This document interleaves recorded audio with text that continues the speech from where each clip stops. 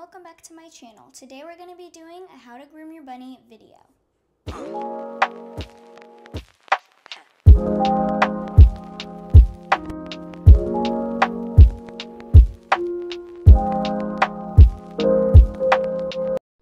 first thing you're going to want to do is lay down a familiar blanket or towel so that your bunnies feel a lot more comfortable and aren't slipping and sliding all around the table.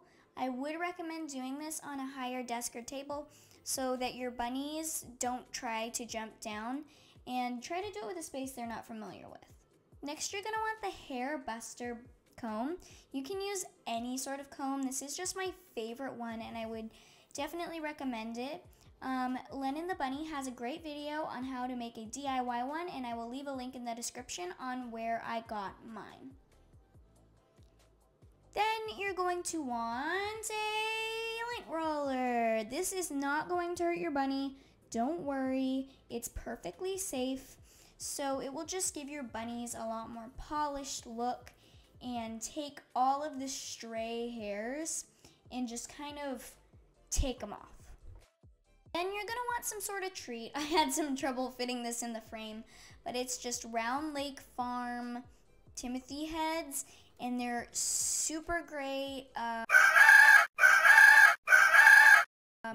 You don't have to use Timothy heads. You can use whatever kind of treat that you would like. I just personally prefer to use Timothy heads because my bunnies don't eat Timothy hay, and they think of it as a treat. Even though it might not be to most bunnies if your bunnies eat Timothy hay. Right when your bunny gets up there, you're going to want to start loving on them, and so that they know I'm up here, I get loves. Because you don't want them to think that they're just gonna be brought out of their cage to be groomed, especially if you don't really hold your bunny that much.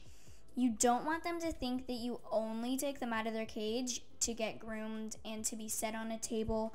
Most bunnies like it, but some of them don't. I like to give them a treat right away as well. They're like, oh yay, food! And it keeps them a little less concentrated on the fact that they're standing on a high table. You're going to start by going in a little bit of a scooping motion. So you're going to start by going down and then kind of scoop once you feel the brush gets stuck. If it gets too stuck, pull it back and then try again.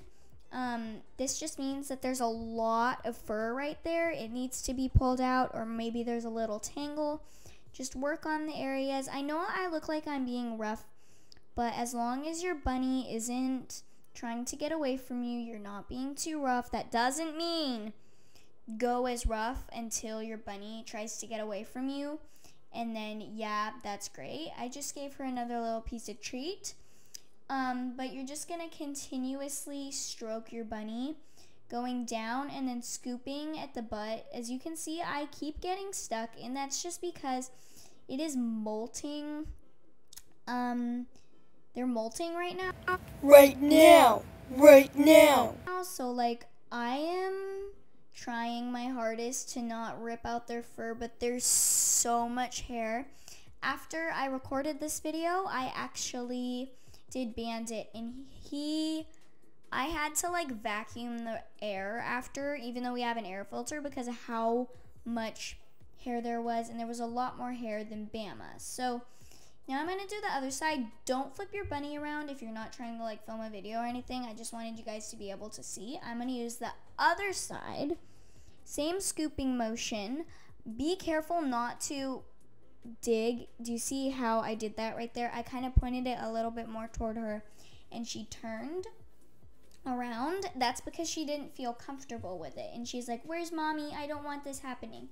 So if your bunny starts turning around, even though you're doing the brushing as directed, I would recommend giving them a treat, because this will keep them facing the other direction. Some bunnies, you need to do their brushing with two people, and one person kind of has to hold them down like I'm doing now, except with a little bit more, like both hands and stuff. Never put actual pressure on your bunny. You just want a firm hand. There is a large difference between having pressure and like being being harsh and like holding down your bunny than being firm and having like a little bit of pressure. So it's like you just have your hands stiff and it's on top of them, but at the same time it's relaxed. I don't know if that makes sense, but like don't go in there and just dump them like that. Like that's gonna hurt them. Also, make sure to get down like on their chest. Especially with females, I noticed there's always been a lot of hair down there. I try not to groom there too much because there's a lot of hair down there. And I'm not saying I don't groom there. I groom there me and my mom were brushing Bama one time and brushed her right there. And we noticed a lot of fur was coming out, so we kept brushing, and then it created a small bald spot. It wasn't that big of a deal, but it still created a bald spot. Then you're going to want to hold up your bunny to get their belly, obviously. This Bama was not too happy about. As you can see, I was trying my very, very hardest to hold her and comfort her and get her belly, but she just wasn't really liking it. This is the part where you're probably going to want two people. I ended up in the end just basically kind of lifting her. Not like that, I was just moving her, but I like barely lift her front up and then started to brush underneath her like this. This she was okay with. She still wasn't very happy. Be careful not to go too low when you're brushing them, obviously, down there. But yeah, so I have now fully brushed her whole body. Now it's time to lint roll. So I'm just going to take off the outer layer. I was actually using the outer layer to lint roll my clothes earlier because they're like always covered in bunny fur. So you're going to go in the opposite direction that their hair grows and just scoop, basically just go up. And this should catch any extra pieces of fur. Now, I forgot to do this in the beginning. I ended up doing it after. But before you lint roll, you should kind of pluck. Now, I'll show you what I mean in a minute. That does not mean get in there really with your hands and like pluck, like pull out all the hair.